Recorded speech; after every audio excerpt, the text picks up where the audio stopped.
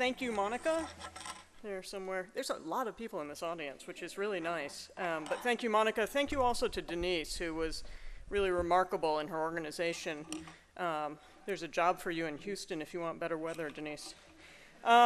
So we're back to the future. The future today, however, is laden with a nostalgic tinge. Everyone adores these images. Who wouldn't want to be sitting in the House Rooker bubble right now? But they've led to some real confusion, I would say, for the discipline.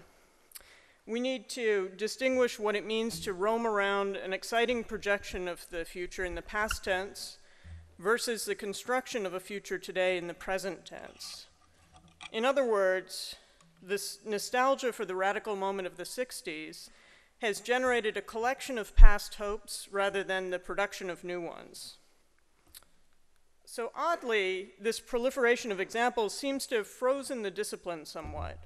Rather than advance decisions or make propositions, we tend to just pull out additional examples and sort of constantly accumulate these examples in a manner of sort of Ed Ruscha's I Think I'll painting from 1983, and I don't know whether we should be a little bit concerned that the Obamas chose this painting as one of their many for their collection for the White House.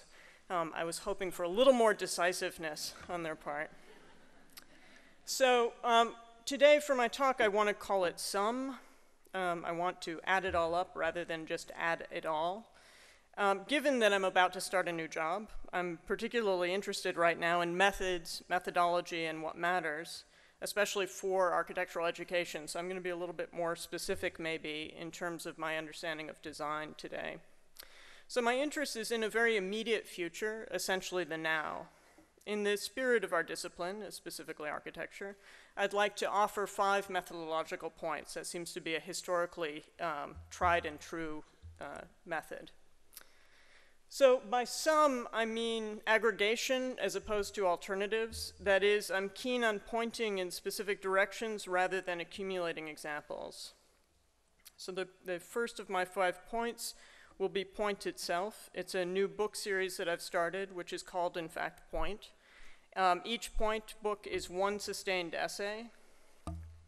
As a method, Point sits between the pithy polemic, and here you see Le Corbusier's pithy polemic, one of the best pithy polemicists, which plays a role in our discipline, an important role in our discipline, but sometimes never catalyzes beyond the soundbite. So it sits between the polemic, and it sits also between the comprehensive encyclopedia, which similarly plays a significant role. SMLXL certainly had its moment, but it's now been mimicked to the point of literal physical exhaustion. So each single author for Point is asked to write a single sustained essay on one point of contemporary relevance, with the hope that these points will then catalyze contemporary discourse in a more specific way. The first 3 Point volumes are being written by Sylvia Lavin, Peter Eisenman, and David Joslet. Sylvia's should be out next spring. A second point would be to look at the question of research in architecture, which seems to have subscribed to a mandate of ever-increasing expansion. We no longer know what to do with an infinitely expanded field within our discipline, however. Research has been understood to mean exhaustive proliferation. Again, the accumulation of examples, but that exhaustive proliferation has become an end in itself. Like Google search engines, researchers are understood to collect information without bias, without direction, without aim, and this proliferation of material tends to offer no traction. And I would actually say that one of my hesitations about joining this event is I actually have a bias against the Pechacucha model, the sort of idea of simply accumulating material within one area will generate something new without curation. And so that's sort of one small criticism I would point to.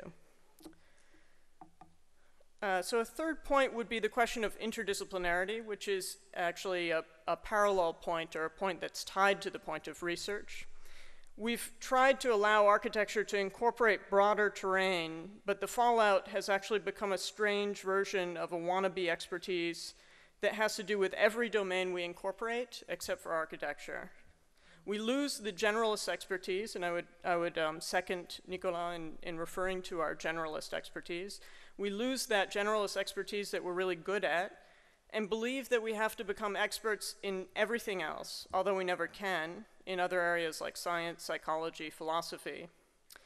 To wit, a housing studio, which you can find referenced on our Connect, where the research is on it's a housing studio, let me underscore. The research was on the production of omega-3 fatty acids. So the research here is the collection of information on omega-3 fatty acids, and somehow then there's this transformation that turns into housing. So architecture is a generalist expertise.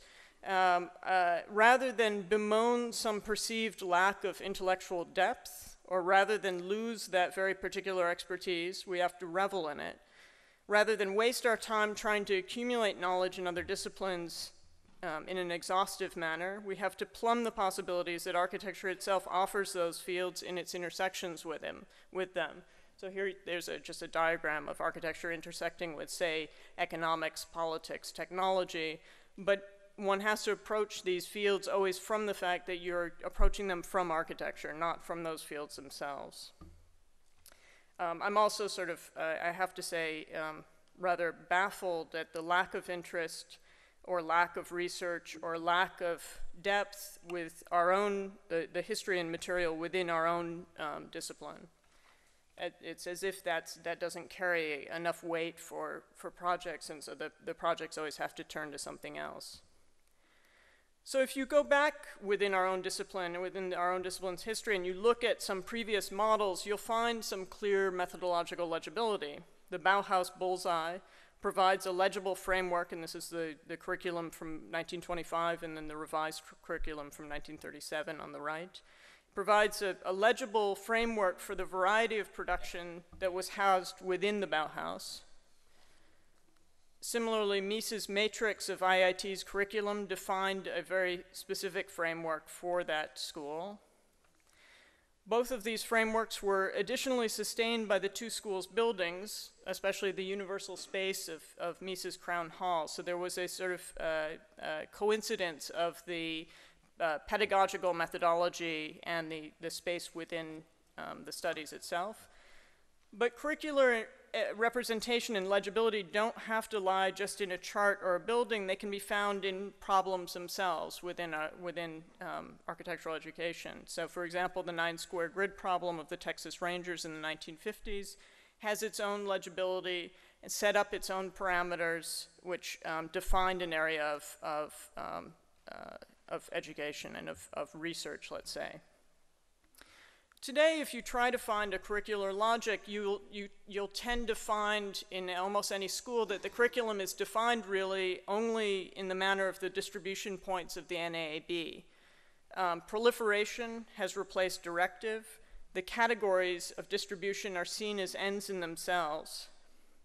So architecture's generalist expertise has to be established as a biased attitude already, I would say, within the first year so that it can mature by a student's end of studies or thesis. Studios and seminars in between have to instill techniques that foster modes of synthesis rather than mere proliferation, and that equip students to judge whether what they're doing is worthwhile. And this, I would say, I echo Gary's concern with the sort of absence of any means of judging whether a design is any good. So rather than proclaim ourselves to be just facilitators, I would say that we have to also catalyze, but also curate and direct. Which brings us to point 4, which is design. Without fostering a synthesis, design, like research, turns into a proliferation of examples with no qualification, no means of judging what's good or what's worth pursuing. And these are just shots from various ends of year exhibitions at different schools, and this sort of collection of matter. I would argue that some of the most successful schools have been willing to curate that proliferation under the terms of a form of legibility, offering, like the Bauhaus and IIT, a visual idiom or a legibility to their design. So you have, and these are just some examples, there are more, but Stanley Tigerman at UIC, which was formed essentially as a critique of modernism. Bernard Tschumi at Columbia, where the school fostered a research into the specifics of how computation and transformations in geometry could transform our understanding of form. Sylvia Lavin at UCLA, who advanced that computational agenda to include affect and effect. And Bob Somel now at UIC again, just to come full circle, where the imprint of shape as program generator is having a definite mark on the school. One can point to two camps in our field loosely, the formal and the programmatic.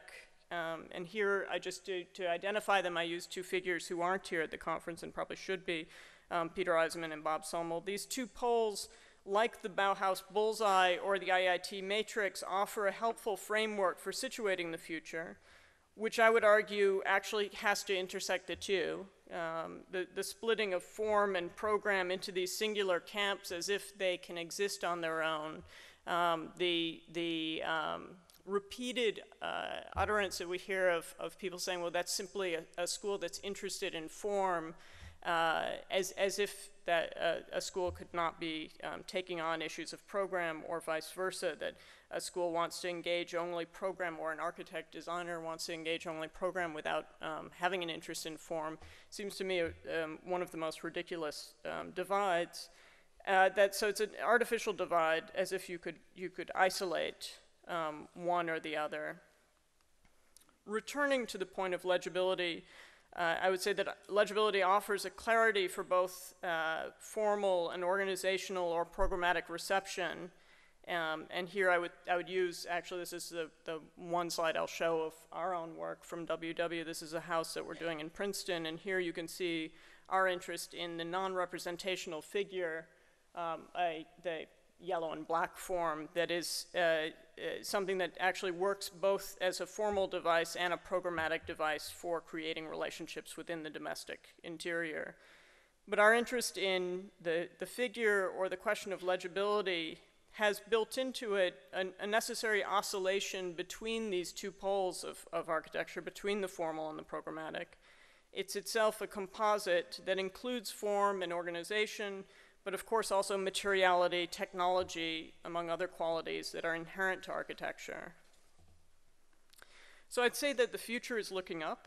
It's this very legibility that offers a bias or a direction or a point that manages to avoid the pitfall of proliferation and that engages an audience or a public and a politics, and I would say ideally with a bit of humor.